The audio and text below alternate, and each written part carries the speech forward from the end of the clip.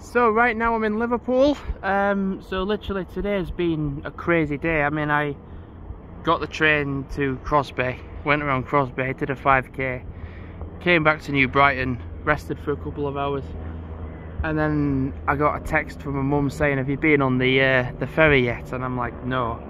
And I said, "Well, I've got loads of time," and I had a look at how often the ferry is, how often the buses are. The buses are very frequent. Pardon me. The buses are very frequent. And then I saw that there was a ferry at 1:20, and I was like, I got to Birkenhead for 1:20, like 1 o'clock, and I had a little bit of a scare because I was trying to put my bag on my back, going down some steps on the bus as it was moving, and I had my phone in my pocket and I dropped my phone. That's where I'm kind of glad I had a case, like a protector on my phone, because I just looked and I was like, it was like nothing had happened. If I'd have had no case on it, it would have probably cracked it or whatever. So nice just to be here. But because I've been to Liverpool before, at a time when I was a lot fitter, I did pretty much the majority of Liverpool anyway. So I ended up just going to pretty much all of it. And I think the only thing I didn't do when I was here was go to the Catholic what's it called? The Catholic Cathedral. Not the massive one, but the actual, it looks like a wigwam. And then pretty much I think that was it. That was the only thing I didn't get to see. And the other thing was going across the ferry and doing the Mersey, and that was the only thing.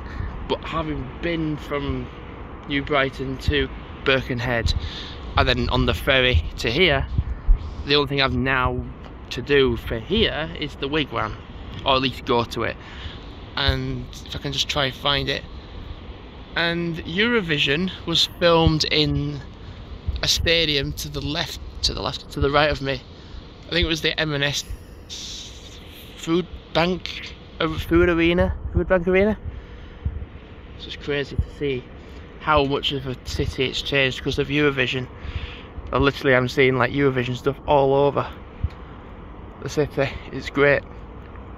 Anyway, gonna carry on. I'm also going to use this as a time lapse as well, so I'm getting a 2-in-1 out of this. So I'm getting a vlog, but I'm also getting a time lapse out of it. And I'm all so I'll get this as a vlog, I'll use it as a time lapse, and I'll also use it as a fast motion as well. So you're getting a 3-in-1 video from one video. Anyway, thanks for watching for now. I'm going to carry on going around Liverpool, staying around the docks area because I'm going to catch the ferry at some point later today to go back to Birkenhead. So yeah, thanks for watching for now, and goodbye.